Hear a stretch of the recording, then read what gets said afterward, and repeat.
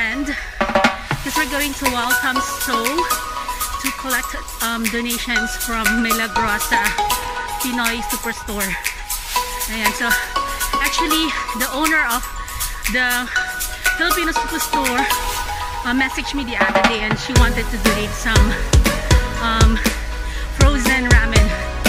So we will be delivering it to the nurses of St. Mary's Hospital.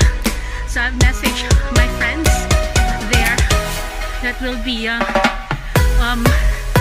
giving the donations to them this afternoon. And this is Sunday today, so we need a conference. I'm waiting for our plane. We have arrived here in Walthamspstow. We're on our way to the Filipino shop.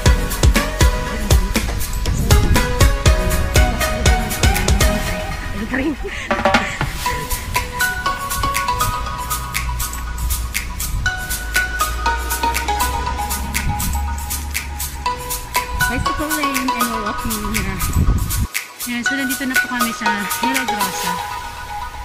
Iko-collect po namin yung donations ng may-ari.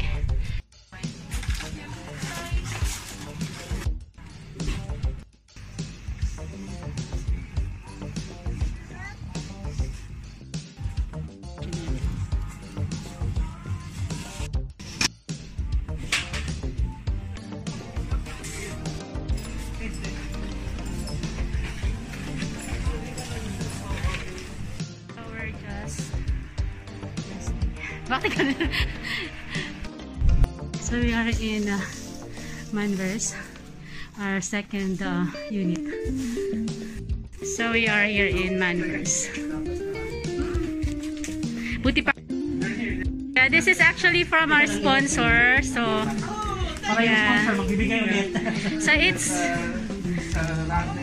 actually it's frozen Japanese ramen. So it needs to be microwaved. Yeah, so we are smiling, buddy. Thank you. Thank you. We're going to the Manvers, not to the other ward.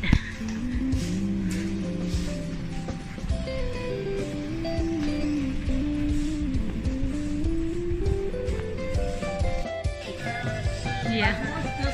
Thank you very much for.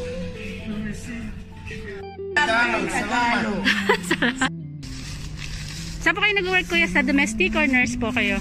Sa domestic ako. Domestic. And to wrap up the day, what did we do today? So we went to Walthamspstow. Busy. From Michaela Seafood Galore. Wow, the best. Thank you. For orders, please contact Michaela through Ella.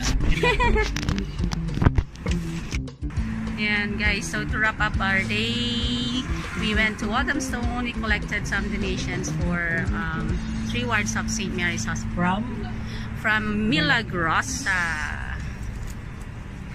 Thank you, Milagrosa. Thank you to Ate Lyn Punzalan for sponsoring the donations for COVID warriors.